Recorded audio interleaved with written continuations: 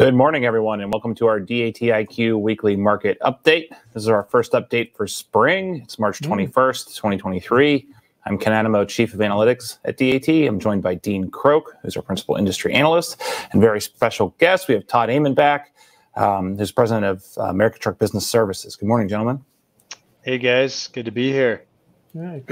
Dean pointed out I'm rocking the short sleeves. I'm going to grill out tonight. I'm looking forward to it before we get snow in the later half of this week. Yeah, they said on the Weather Channel that March starts like a lion and ends like a lamb, which kind of sums up the weather that we're seeing at the moment. Still, there's a lot of snowstorms out west and a lot of rain, so it's the further east you go, things are pretty good. Yeah, I mean, I'm used to Ohio, which is probably the most frenetic weather in just about anywhere, right? We'll have at least 5 or 6 more seasons before we actually get to spring, I would suspect. It's just, the snow just melted a couple days ago, so what are you going to do? How are you, Todd? I'm doing good. You know, I'm in Colorado, so snow is welcome here because we can make good use of it, and we're still getting it. Going to get a lot this week in the mountains. Yeah, I'll be out in Denver Monday, Tuesday, Wednesday of next week, so hopefully it's a little bit warm. I don't have to bring the heavy winter clothes like I did last time. You might want to double check. You never know. Yeah. So Todd, I know you're a frequent guest of the show, but do you mind giving new viewers a quick update on, or I should say a quick summary of what ATBS does and your role and sort of some of the history there?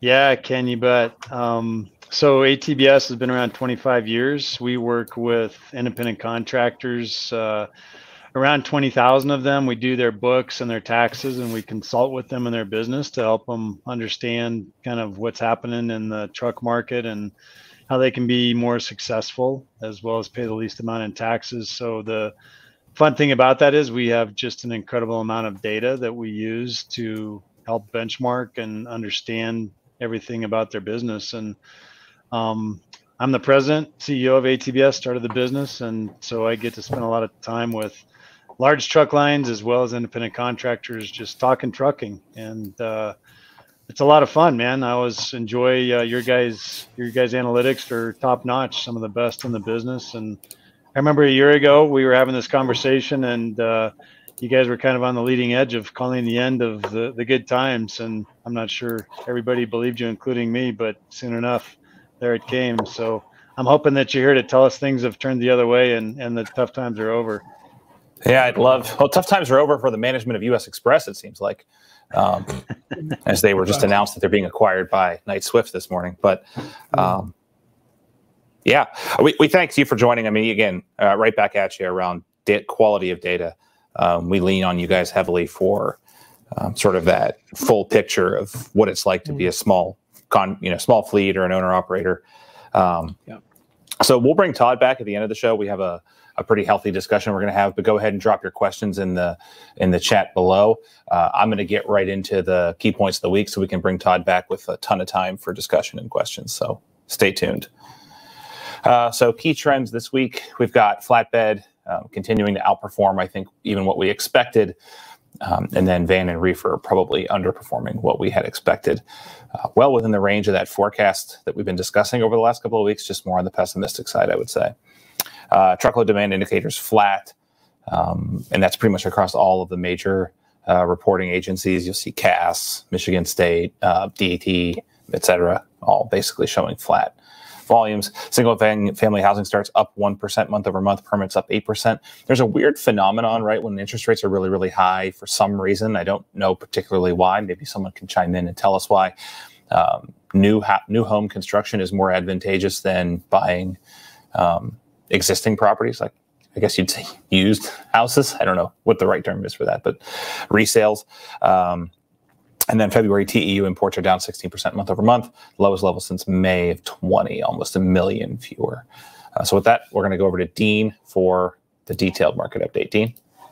Yeah, thanks, Ken. We'll do a quick market update today. Given we've got Todd on, we want to get to a lot of the discussion sooner today. So the long form version of today's market update will be published this evening at dat.com/market update. So let's start with our load to truck ratio and dry van load posts reversed the downward trend of the prior 2 weeks, up 4% last week. Capacity loosened for the third week, though. Equipment post levels are about identical to this time last year. Load to truck ratio up slightly from 2.03 to 2.09. Refrigerated volumes in the spot market cooled off again last week, down about 1%. Not a big drop, but they're about half what they were this time last year. Of course, the slow start to the produce season in crucial growing regions is having a lot to do with that. Total produce truckload volumes for those that track the market down about 11% year over year. That's the weekly loadings reported by the USDA, tracking closely to produce levels around 2017. Load to truck ratio was flat last week at 3.15. And in flatbed, flatbed volumes recorded their highest level this year, their highest weekly level of load posts last week.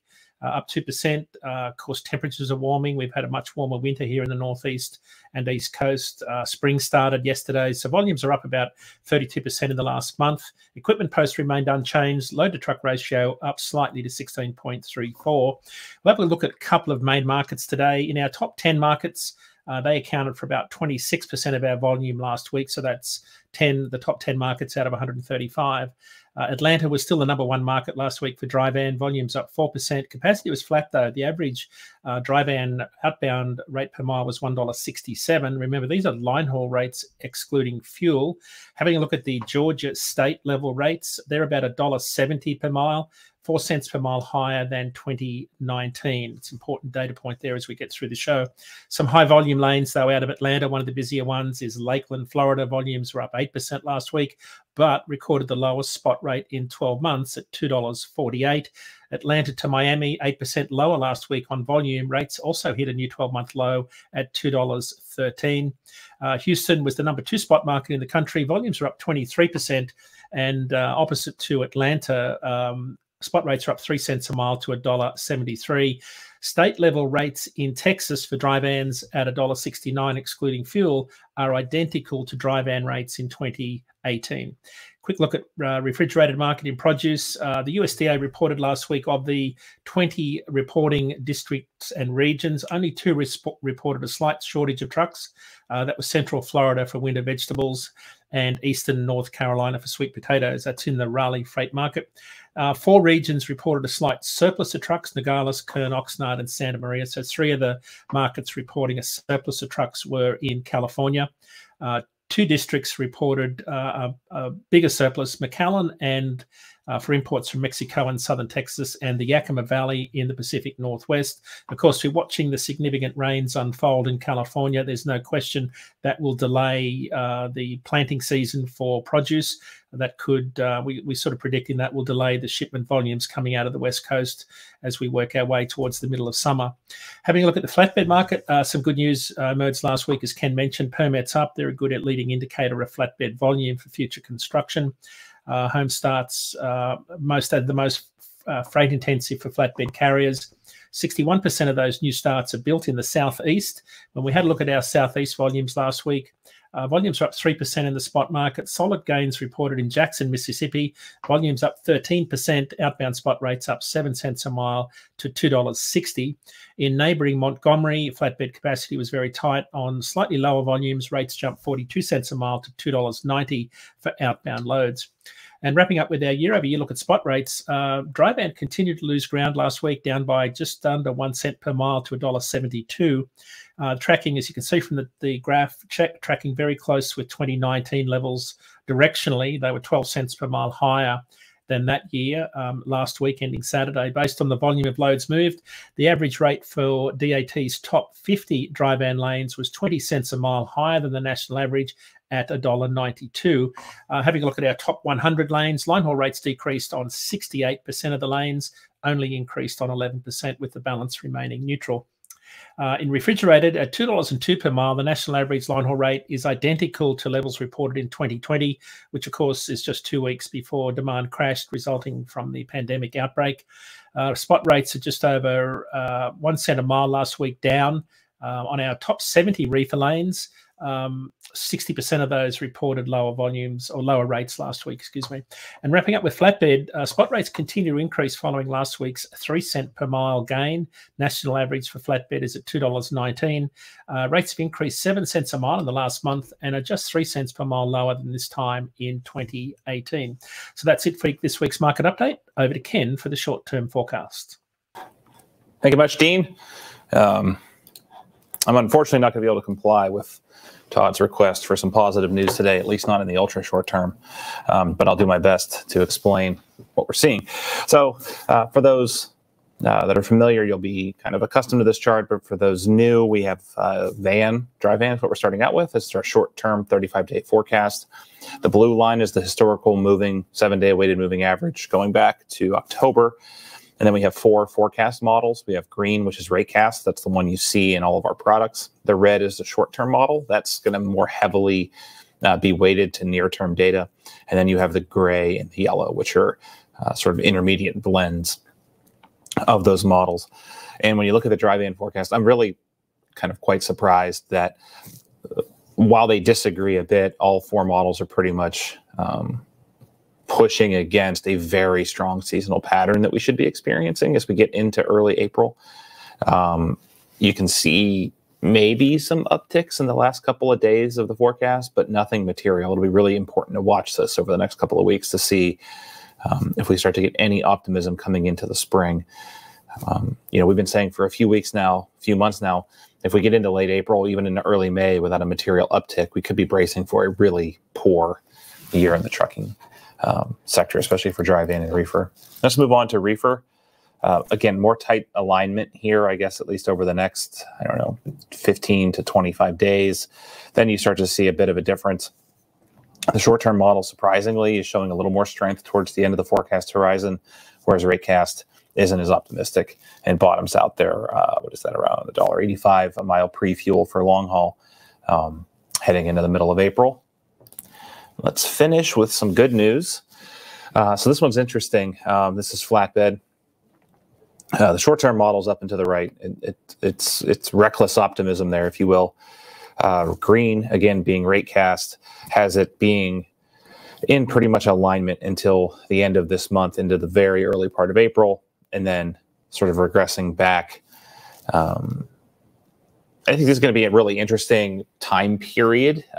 If you look at the data that Dean showed in those year-over-year rates, there was a point where the years sort of forked, and it could have went more towards 18 or more towards 19.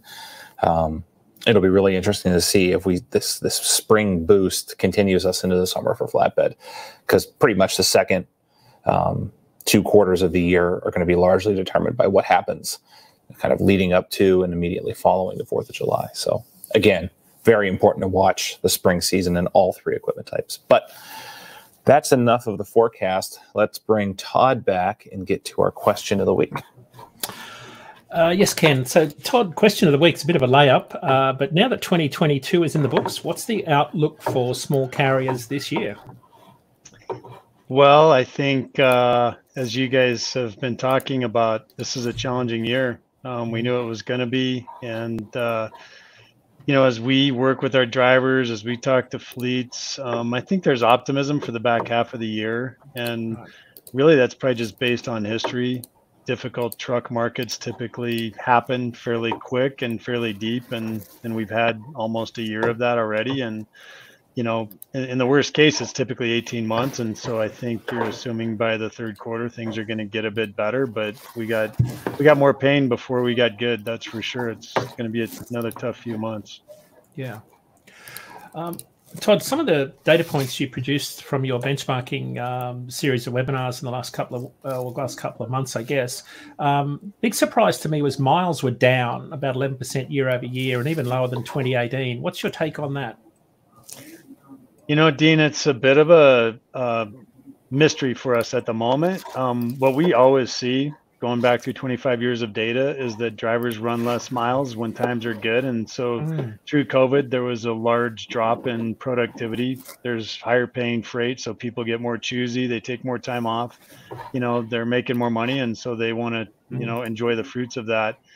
When we see things get difficult, typically within 3 to 4 months, when income goes down, drivers run more miles, because that's the only way to make more money, really, is add more productivity. And we are seeing our miles at 11% lower than they were a year ago. And usually by probably, I'd even say last summer, we'd have seen miles pick up, and we have seen no change in miles. Almost a year later, we're still running record low miles. And So it's interesting. There's a lot of reasons for it.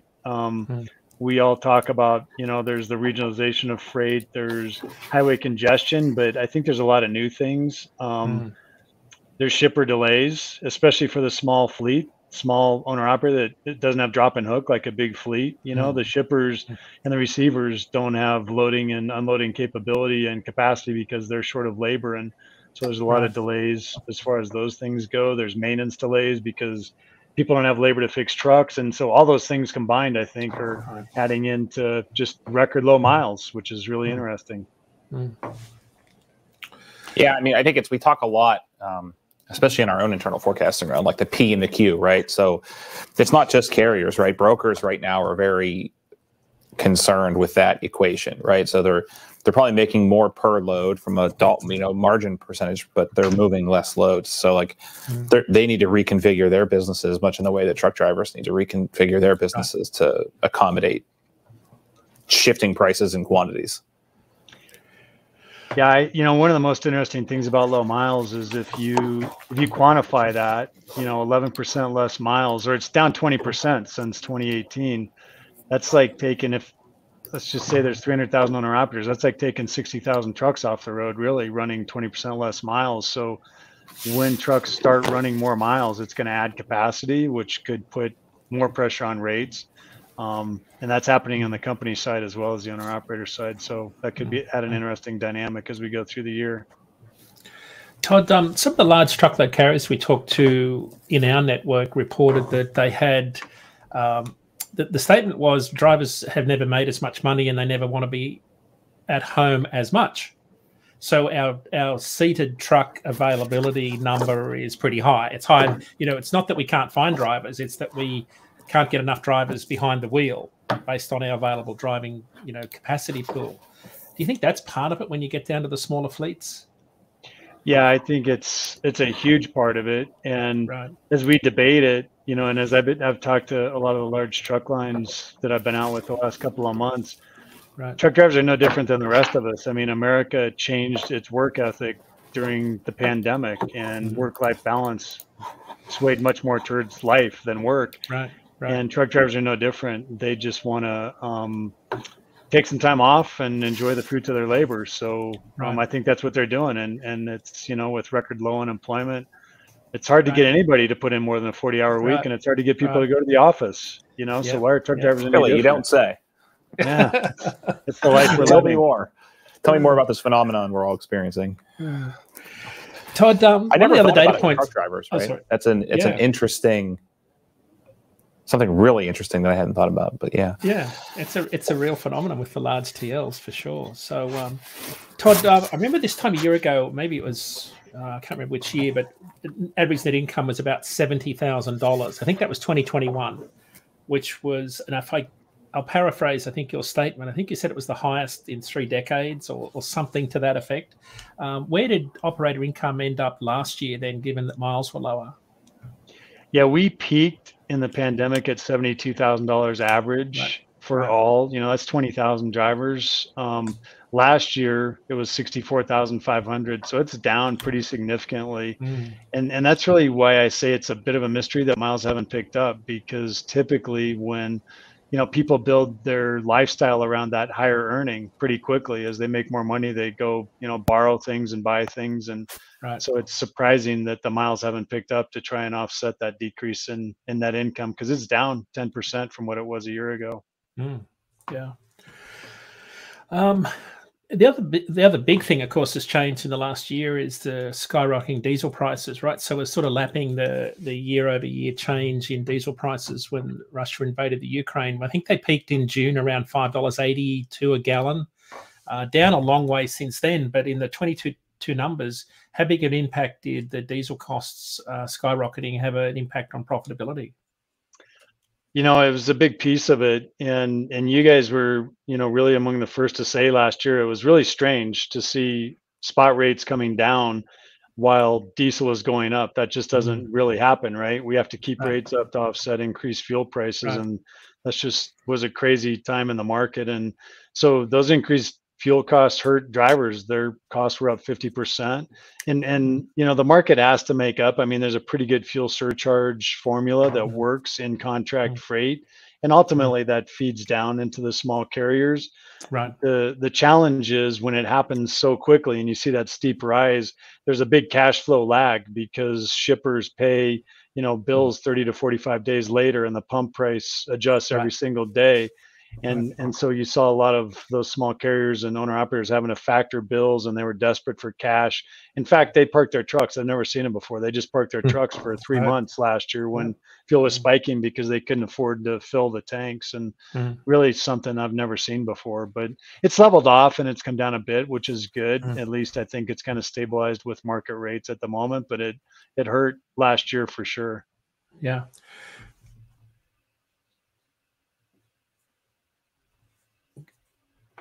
I think Ken's quiet. Can you hear Ken, Todd? Oh, Ken's muted. While Ken's doing that, we saw in our business and some of the FMCSA data on DAT carrier authorizations and exits, there was a massive exit. I'd say massive. I can quantify it, but there was a significant exit in May, June last year, which may be the cash flow lag you're just talking about. And then we saw another surge of carriers leave the industry in October, November. But certainly October, November would have been right after the peak in diesel prices, early March, and then the cash flow lag that you're talking about. So it did have a big impact. Do you think one of the things we saw was carriers were saying, you know, first of all, what's a fuel surcharge? Which was an interesting discussion because a lot of guys that were new to the industry hadn't really caught up on the fact there was a fuel recapture program on the contract side of the market because they'd only just been working on broker freight that was sort of an all-in rate. And I think that anecdotally, I saw a lot of carriers start to rethink about how they price their freight, because when you're dropping $1,500 in 2 tanks every few days, it really gets your attention. Unlike, you know, when diesel's sort of in that low, you know, high $2 range. So any thoughts on that? Yeah, I think people don't necessarily care about fuel under $3 a gallon. But another really interesting thing in our recent data is that fuel economy has not improved at all. So again, when fuel spikes, people slow down, they idle less, they do things to manage their fuel. And we've seen zero change in fuel economy. So it's like we got used to these habits that we developed during COVID of running fast to get to the next high paying load and then taking time off. And it's 180 degrees different today. I mean, the operating model has to change drastically to be successful. And we just haven't, no matter how much we talk about it and, you know, try and help our drivers understand, they haven't changed. I mean, it's really, you got to slow down and you got to run more miles. That's counterintuitive, but at the end of the day, that's the only way you're going to make more money in this market. More miles in each hour. That's the key. So hopefully you can hear me now. Sorry about that. I had a technical difficulty. Can you hear me? Gotcha. Yep. All right, good. So Todd, the question I was going to ask that was kind of like the silent film era was the impact of these high interest rates on small fleets and owner operators. You know, I guess I would equate that to truck price for our drivers because that's really kind of their fixed asset. Factoring rates, I guess, probably go up a bit when interest rates rise. But more than anything, it's the asset that they have debt on. And we have not seen our truck prices increase drastically. It's around $2,700. We really started to see them kind of creep up in November and December of last year. I think a lot of our clients, because they're owner operators, they run used trucks for a long time. And when asset prices doubled during the pandemic, they were smart enough to not go out and buy a bunch of those because they knew they were overpriced. So I think that interest rate probably, we haven't seen the effect on owner operators until they start refinancing and buying trucks that are worn out over the next, you know, coming year or two. I think it hasn't really hit the owner operator population yet. Speaking of factoring, probably the last question I have, any concerns among your customer base around access to liquidity for factoring, given the SVB and kind of potential global banking calamity? I think at the moment, you know, there's a lot of good factoring companies out there that do a good job for owner operators, and access to cash is really important right now. And so I think a lot of drivers have just accepted that as a cost of doing business. And yeah, banking is a scary place right now. I guess, you know, for owner operators, they don't have a lot in the bank. The money goes to the factory, they get the bill and they put it in the tank to run more miles, you know, so it's, they don't have to worry about their more than $250,000 not being available at their local bank. Yeah, so Todd, one of the things that we talk about a lot is the amount of capacity that's shifted. You know, there's capacity migration that goes on when rates go up and down. You have a really good benchmarking chart where you talk about the cost to run your own authority. I think you peg it at about 48 cents a mile. And it looks like that inflection point sort of, we crossed that line middle of last year, thereabouts in May, where it become more profitable to be leased on. Can you talk a little bit about that transition and what might trigger a transition back the other direction? Because I don't think we'll see record high spot rates like we did in the last 18 months that might facilitate that massive surge towards independent contractors that we've seen.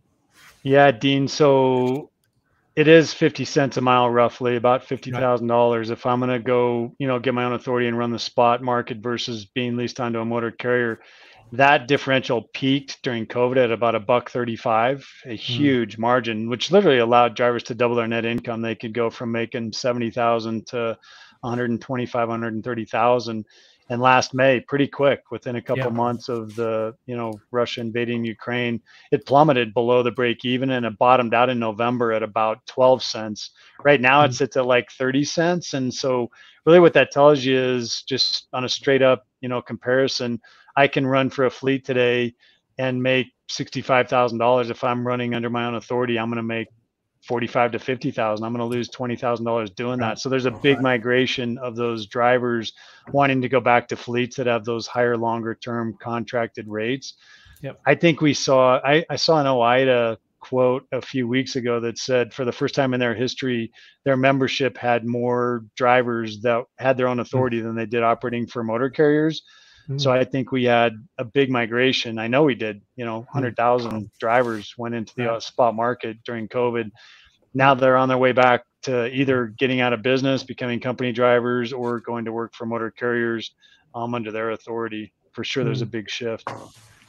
Yeah, when we look at the amount of exits and re-entrants into the market at the DAT level, it's been flatlining at about 2,000 carriers a month, sort of net loss in the interstate category.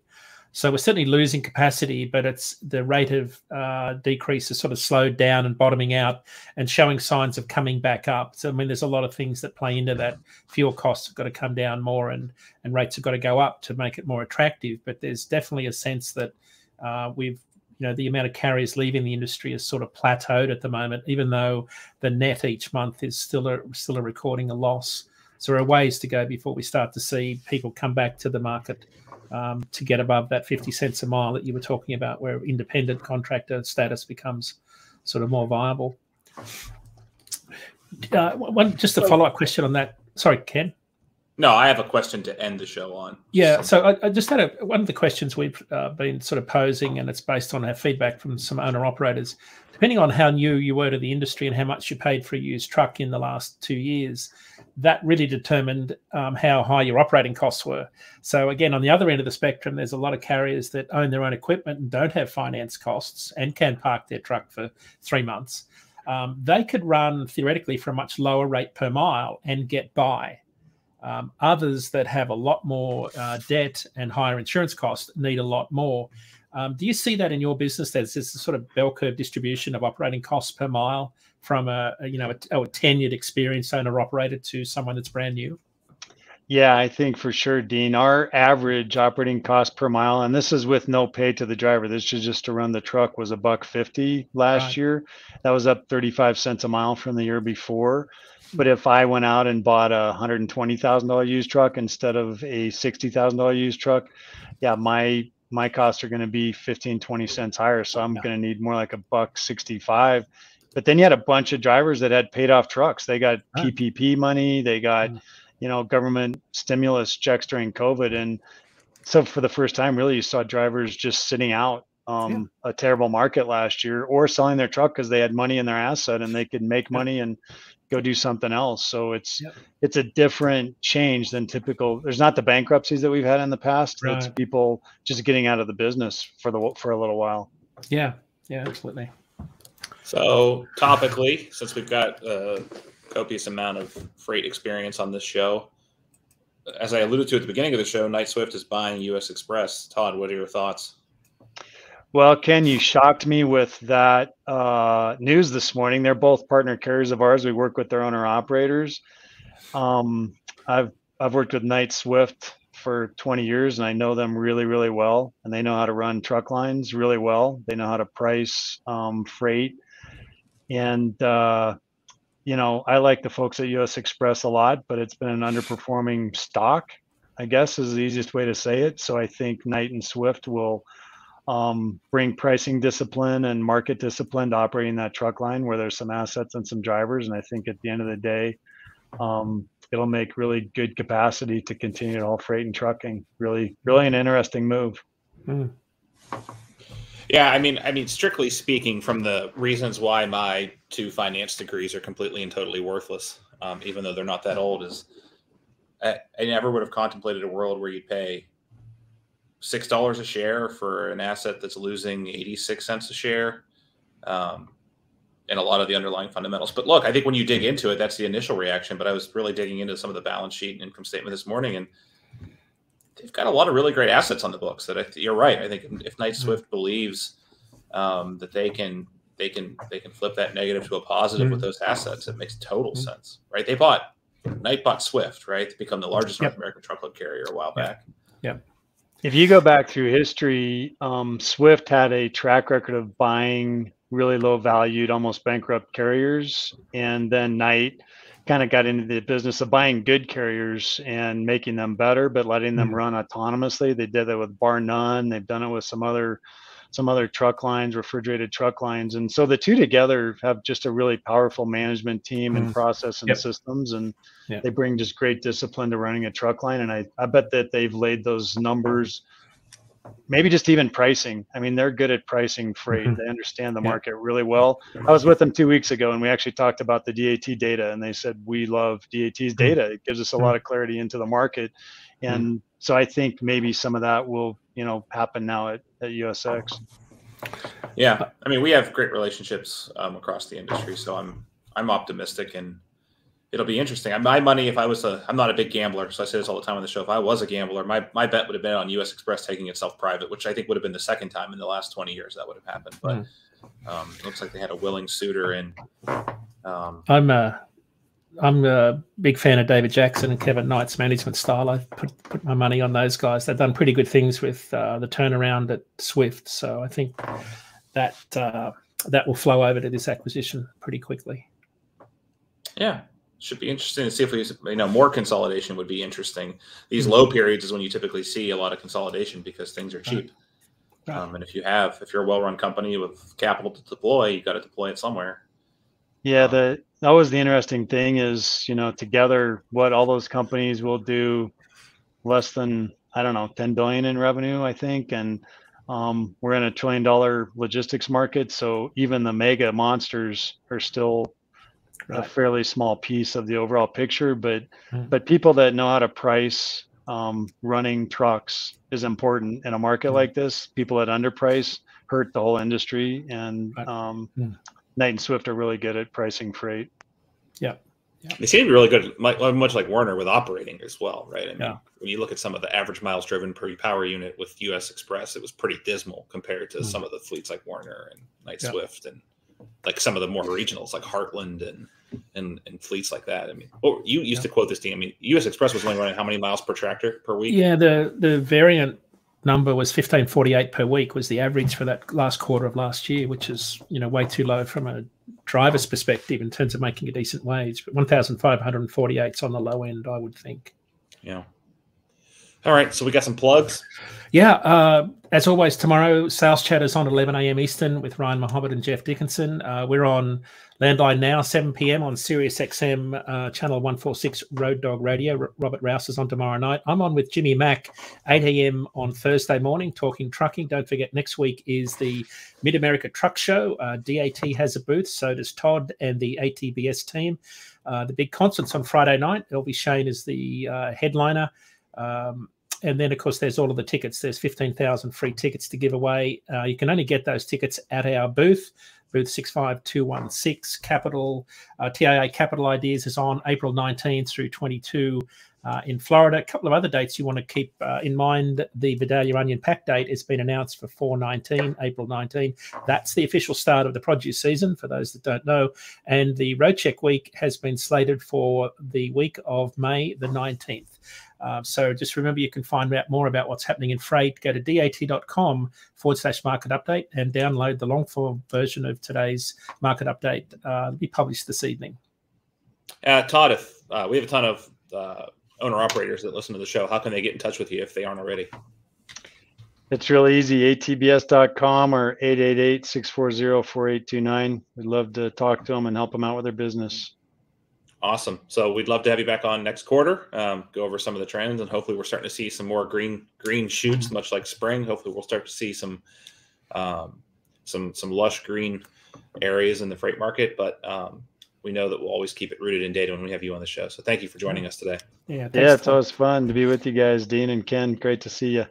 All right, great to see you. All right, so everyone have a great week. Have a safe week. We know there's still some weather kind of coast to coast. Hopefully you guys are gearing up for a strong spring shipping season, and we will talk to you next week at 10 a.m. Eastern. Bye, everyone. Bye.